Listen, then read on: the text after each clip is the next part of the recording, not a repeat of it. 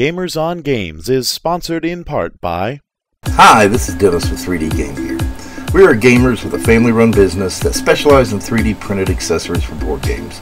We offer a wide range of items, including tokens, token cups, token boxes, player dashboards, and much more. We are always adding new items to enhance your gaming experience, so come check us out at the address below.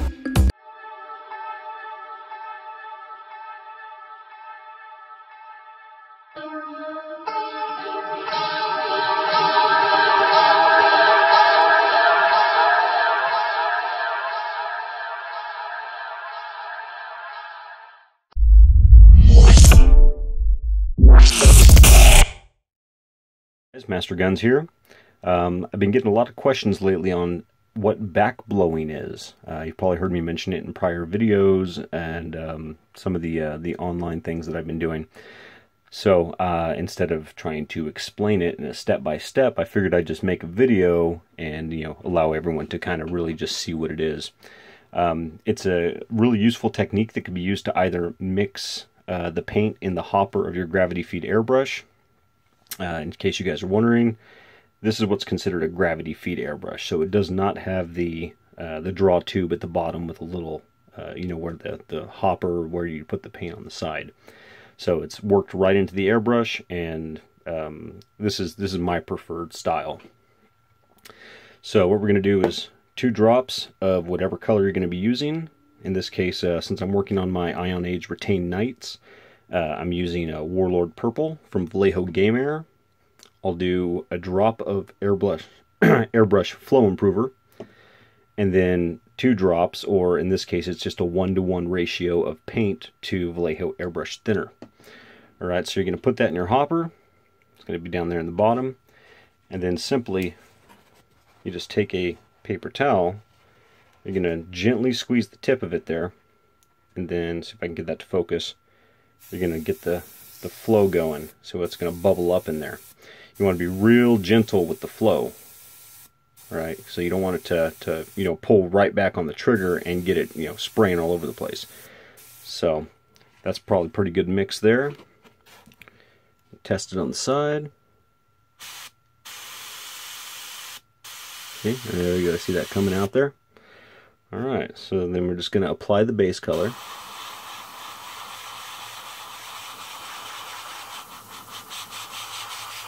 And so the reason I'm videotaping this part as well is to show you how to use it to clean out your airbrush as well. Like I said, it's a very useful technique for both, for changing colors in between applications and what have you.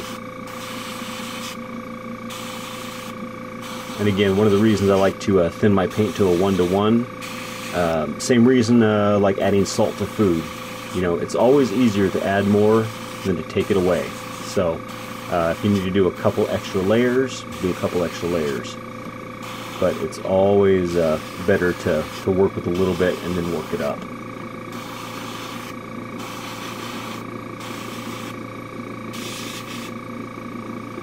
And again, I apologize if this isn't exactly in focus. This is more of just an interlude until I can get to cleaning it out. We're just looking for a nice even coat here. If you guys notice, like in prior videos, I'm concentrating on the upper surfaces of the model so that the black primer that it started as will stay visible and provide some natural shadows. And then you just kind of start building it up on the upper surfaces again, and by the time you go through and wash it and start building those colors up, it adds a nice natural grade to it, gradient. Okay, so that covers colors pretty even there. So we're going to set that back in case you guys haven't seen the other picture. So this is the end result of this technique. Not cleaning out your airbrush, but just of the color scheme that I'm going to be doing here for my Ion Age stuff. Alright, so still got some paint left in there, but it's pretty well all used out.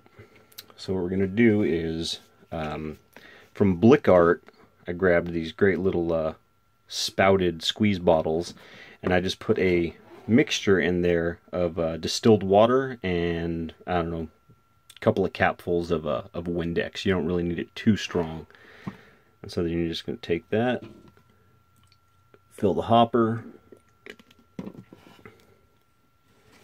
okay, and then get your paper towel, pinch the tip of it again, and just back blow until you see that that bubble come up there. And so what that's going to do is that's going to use the air pressure to push the paint out of the base of the airbrush and where the needle's at and everything. Let me see if I can't center that.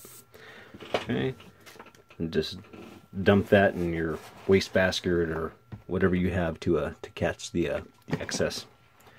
And you got to do this a couple of times, especially for the denser paint. But as you see, each time I do it, it's going to start to come out less and less. And so as less paint is in there and it's more just the cleaning solution, you can use airbrush cleaner too if you want, but I don't typically use that unless I'm like, really deep cleaning my airbrush. Okay. And then typically 2 or 3 times. If you're working with different shades, like if I was to do the next layer on this scene now, that's how you know the airbrush is getting pretty clean. See if I can center that. Is it's just clean solution at this point. There's no paint left in there. So you just test it on the paper towel. It's coming out clean. You know you're good to go. And that's it. And so I do that in between each color. It's a little time consuming at first until you kind of get the figures, until you get the pigment of whatever paint you're working with, till you get that down. But in a nutshell, that's what backblowing is. So just to recap, you can use that to clean out your airbrush at the end in between colors, when you're done airbrushing for the night or for whenever you're painting, and or for mixing paint in the hopper. Alright guys, hope this has been informative. I'm going to try and start doing more videos again. Work has calmed down a little bit now, so hopefully that'll be a possibility in the future. I apologize, my compressor kicked on there. But yeah, until next time, take care. Get